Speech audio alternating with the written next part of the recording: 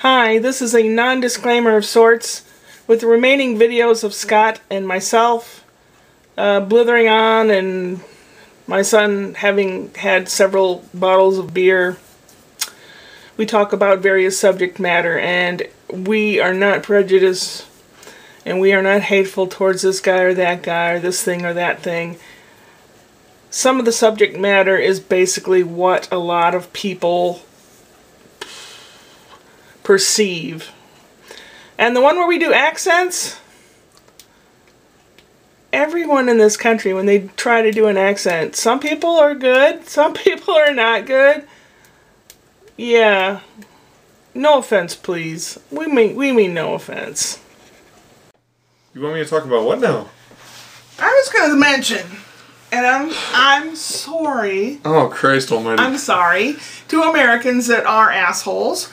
And I'm going to say that word, sorry. Wow. Right. PG channel, kids, stay up late. Here you go.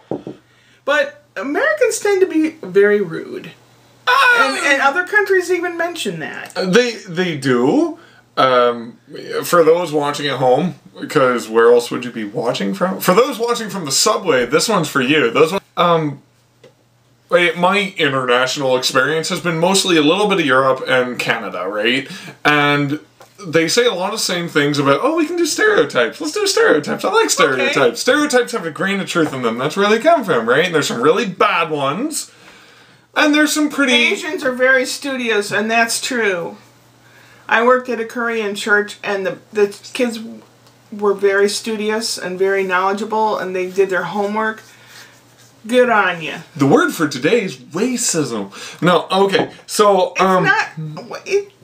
Yeah, we're moving forward. Steamrolling forward in the way that we white people do. No. Okay, so basically, I got a lot of stereotypes, and a lot of things about Americans is, as I'm sure I'm a living, breathing example of this, we're very loud. Very loud. Very loud. Why? I don't know why. Maybe our radios are too high. Maybe we just like to type in all caps.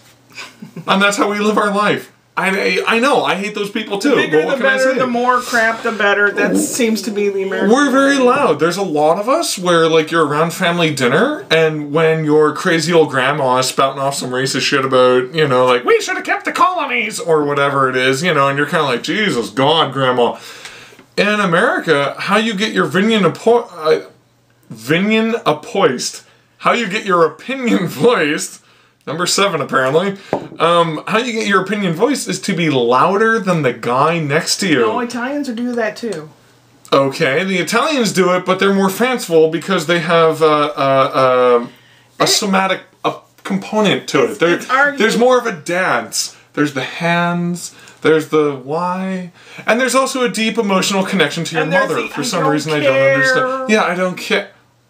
That's not the bad one. The bad one's in a different direction. No, I thought this was... I don't care. Fuck. Oh, that one.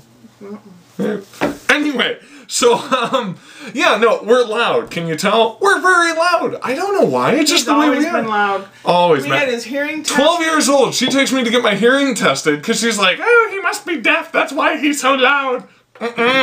Ace that thing. 100%, man. And turns out I'm just loud. My inside voice is 6.5 feet tall. I had a German teacher like that. He was just loud. No. Oh, my bad. I don't know German. He would tell dirty jokes in German to see who understood the joke would laugh, and they would get A's.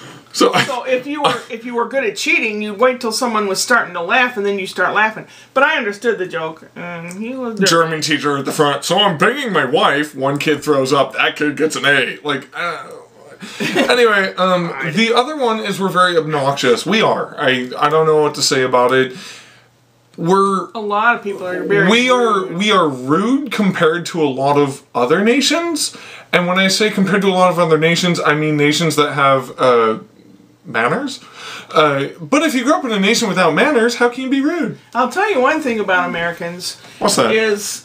Especially like where we're living here in St. Louis, the middle of the country or south, a lot of churches.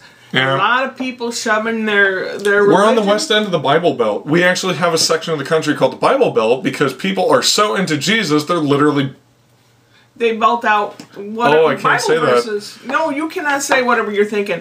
But basically people shove their religion down your throat. Oh, yeah. Oh, for sure. It's everywhere. I got 13 churches within a mile of me. Yeah. Like, you think I'm kidding? Freaking Google Maps this, man. I hand to God. Ironically. And no, there's a lot of churches. That being said, though, some of our more positive aspects, we're very friendly. A lot of people have told us that just as people, they come to America, they're not sure what to expect. We'll be in line for the grocery store. We'll strike up a conversation with the next guy, where in other countries they don't do that. Well, some do. They do it in Canada a bit, but it's the sort of thing where, like, if you're lost or whatnot, or like you're curious about this monument or something, you ask the guy next to you, he'll tell you stuff you don't even want to know. You know, he'll tell you about his breakfast and, like, his wife and why he loves his kid but hates his second kid, and man, it's a damn shame that factory closed. And the fourth time they visited this place, little Johnny threw up on the foot of the statue, you know, that kind of stuff. Secret drinking thing. So if you're a bit of a lush or, well, a drunkard, right? And you go to a bar or something, affect your accent very heavily. Make it known that you are foreign. And at that point go, I don't know, what is this foreign concept called beer or vodka or whatever's your poison? What? She doesn't know. She doesn't go to bars. Me? A little bit, hey? You mean in this country? Oh, yeah. Affect your accent super strong? Well, you mean like if you're French? Yeah. You say, I don't know what is there to drink. I do not understand. I would like a drink. Sort of thing. Affect it very strong. You're going to get two responses. First of all, the women around you are going to be wet as hell. It's like a slip and slide, man. It's unreal. And second of all, people are going to be buying you drinks all night. Americans love accents. We are that... I mean, to be fair, as a country, we are large enough. This is not France. This is not Germany. Love you both very much, you know. But we are so large as a country that our West Coast has no idea what our East Coast is doing. Our South has no concept of what the North is like. What makes us great as a country is that you can travel to any one of 50 states and you will encounter one of 50, if not more, different cultures. And accents. Yeah, it's fantastic. That's why we're a melting pot. Does a lot of hate and prejudice and racism and sexism come out of that? Unfortunately, yes. One thing about... That's a price we pay, when Europeans come to this country... Oh, you poor bastards. Oh, I want to see New York and San Francisco and Dallas, Texas. New York's pretty cool. And they're in for 3 days. And they think... Oh, no. And they think you can just get in the car and drive, because in their own country, which is a lot smaller than this one... Yeah, it takes 3 or 4 hours and they can get to another country. New York's cool if you like cityscapes. LA's a crap hole. Wait a minute. LA's just... There are a lot of disillusioned people out there. The people from, like, Nebraska and Iowa that go out there wanting to be movie stars and... Look, man, we all want to be actors to some degree or another. There's a reason why your top 10... Like, there's a reason why if you sat down and really thought about it, you can only name, what, 50? Hollywood actors? 100? Maybe? Well, it depends how old you are. All the ones I know are dying off. Zero Mostel. Gene White. I like Zero Mostel. I'm a very big fan of the producers. The original. Don't get me wrong. Nothing against Matthew Broderick and Nathan Lane. Nathan Lane. Nathan Lane is fabulous. Guys. He's fantastic. I love those guys. Absolutely, right? But at the end of the day, there's a reason 10 million people moved to LA to be an actor, and you know the names of 50 of them. Do the math. Make it logistical, well, you can learn their names on their name tag when their waitress comes by. You know? Oh, Christ almighty. I'm only kidding. A little bit. I've been a waitress. We've all been. And if you haven't been, you need to get a food service job for 6 months. To appreciate. So that way you understand how crappy it is to be in the service industry. And why I don't like stainless steel appliances, which seem to be popular now. I don't want to feel like I'm working in a restaurant. Modern art can suck it. But... at the end of the day, America's not a bad country.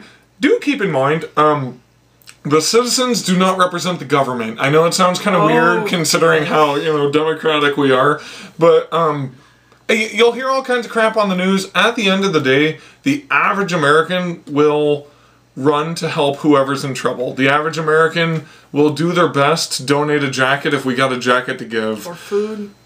We do try, hey, and we're very well-intentioned. Tell you what. We can make a whole other video on this one. We'll make another one. We'll make another one. The next video we're going to talk about is an American living in Canada and the difference between Canadians and Americans, because despite what Americans think, Canada is not just a hat and an extension of American territory. I will bring up Target's foolish expansion into Canada to talk more about that, and their $1.7 billion loss at their stupidity and lack of research into how Canadian economics works. You mean our country? I mean the U.S.? Oh, yeah. Oh. Yeah. And then I'll talk about Canadians here in America and how that tends to play out. So until then, enjoy. Sexy Prime Minister Trudeau. You know, I'm straight. I got a wife. Hell, man, he's in my top 5. I don't know what you're talking about. Look at the pictures online of how Ivanka Trump looks at Trudeau. Just saying, everyone's a little thirsty for him. But that's it. We better end this one. Yeah, we're done, man. We're done. It's over. I'm gonna get me a beer. I need another one, hey? All right. You guys have a good one.